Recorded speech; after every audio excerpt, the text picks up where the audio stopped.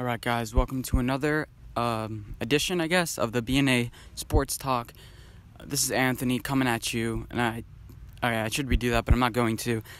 This is new year, new me, and if you're wondering where I've been, the answer is New York, and I didn't bring my laptop, and I was like, I don't need my laptop. Yeah, if I wanted to record these videos, guess what you need? A laptop. Anyway, today we're going to be talking about Eli Manning. Since it's his birthday, happy birthday, Eli Manning. It's your 38th birthday. Who would have thunk that he would have made it this far? Anyway, so we're going to talk about what the Giants should do. So they have a couple options. One is keep Eli and have a successor for him. Another one is get a free agent and bench Eli. It will have two of them fight for the starting job. And the next one is just completely bench Eli and try to trade him, try to get him for picks, and then hope that you get a quarterback in the draft. Now, these three options are great. I don't like the second one. I don't like getting a free agent, mainly because there's nobody out there good. Let's start off with Teddy Bridgewater.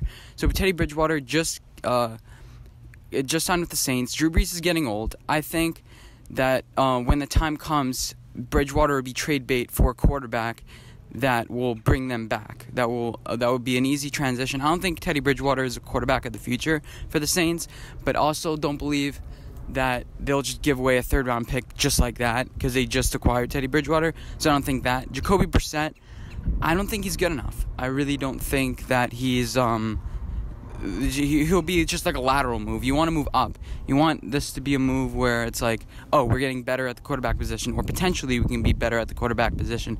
Jacoby Brissett, I believe, has already reached his ceiling. And who else is out there? There's so many guys, but if you look at all of them, I don't think, like Derek Carr, Blake Bortles, okay, no, we're not mentioning Blake Bortles, or any of these kind of Ryan Fitzpatricks and any team that could get rid of a guy.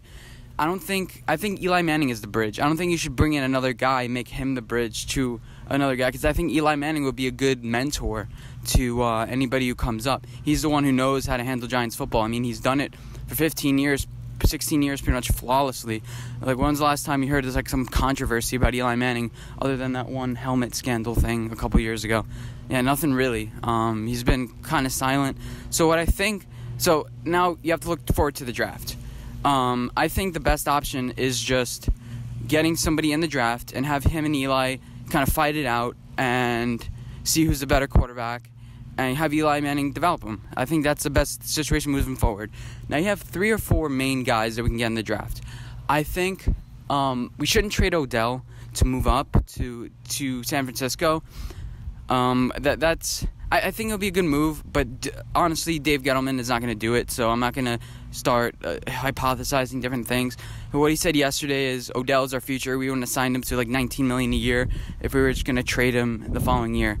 So that's fair enough. Okay, so now you have Dwayne Haskins, I think Drew Lock, Will Grier, Justin Herbert's not declaring, and so those are like the 3 main ones. There's another guy out of Duke, but I don't know. He's not really getting high ratings. Dwayne Haskins is the only one top 25. Just imagine Saquon, Dwayne Haskins, and Odell. You have somebody that can move around a little bit because our offensive line isn't great, but he can kind of deal with it a little bit. You know, if he has a little pocket mobility, draft 1 or 2 offensive linemen, and you should be good. And as far as other quarterbacks go besides Dwayne Haskins, the Drew Lock and Will Grier, I think there will be good options, especially Drew Lock since he did play in the SEC. And so did Eli Manning, so they can kind of bond in that front. They're both products of the SEC, and they know how challenging it is because it is the hardest conference. I'm not biased as a Gator fan, but I remember Drew Lock just torching the Gators. We had one of the best defenses in the league, and you saw that at the Chick-fil-A Peach Bowl game, and he completely torched our off. It wasn't even close. I was at that game. I was like, who's this guy? And then I found out it was Drew Lock, and he's one of the top quarterback prospects.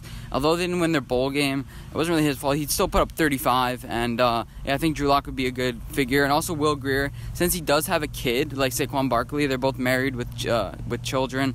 I think they might gel well together because they relate on that front. But I think Dwayne Haskins would just be a safer pick if we can get him, whether you have to trade up or whatever's going to happen. I think Dwayne Haskins is the guy for us. And, he reminds me a lot of Deshaun Watson, not because of his skin color, obviously. But, he can run. He can kind of makeshift the offensive lineman. I don't really trust Will Grier or Drew Lock. trying to avoid pressure against our offensive line. I see them more of like there's just going to be another Eli Manning where it's, oh yeah, he needs an offensive line. Well, Dwayne Haskins, they mentioned the trailer quarterback and a truck. So a trailer is like an Eli Manning. He needs a lot of weapons beside him, and he can't lift a team. But I believe Dwayne Haskins is more of a truck. He can tug the chug our offense and make our offense better than what it is right now. Now the Giants, they also need edge rushers because we get no pressure. Don't let that game at Dallas fool you. They weren't playing any of their offensive linemen, their key offensive linemen. We got some pressure. Our defense just sucks. We need to get rid of Janoris Jenkins. We need to get rid, we already got rid of Eli Apple and Damian Harrison. So we also need to get rid of Janoris Jenkins because he doesn't do shit. Keep Alec Ogletree because he's a playmaker. Olivier Vernon, he'll stay, because you can't make that many decisions. And I trust Dave Gettleman to draft some edge rushers. Hopefully somebody could fall down to you. I mean, it's a 6th overall pick. We don't have any 2nd or 3rd rounders, I don't think. But if we could potentially make a trade, move up, and get a 2nd rounder, you get Dwayne Haskins, and then, the Giants will figure it out. They know. They're the one that looks at the film. I believe Eli Manning, I don't care if he starts the first couple games. I don't care if he starts the rest of next season. I just want to have, going into 2020, a quarterback that's, you could say, hey, this is our guy. We're going to move on. This guy has potential to be better than Eli Manning, bring us some Super Bowls. Because if you think, we're not that far away. We still have Sterling Shepard, who we think is overrated. I think we should actually trade him for a 2nd rounder. If we trade him for a 2nd rounder and get an offensive lineman, I'd rather that than Sterling Shepard. Because everything comes his way, he just drops. Like, unless it's right in his hands, he doesn't make a play. When's the last time you saw him on a highlight reel? Never, pretty much. He doesn't go out there and make plays. He's fast, I get it, but he doesn't go out there and make plays. So if you trade a 2nd rounder, get an offensive lineman or defensive rusher, draft Dwayne Haskins in the 1st round, and then we have so many late-round picks that you can try yourself off with some offensive tackles, some defensive rushers.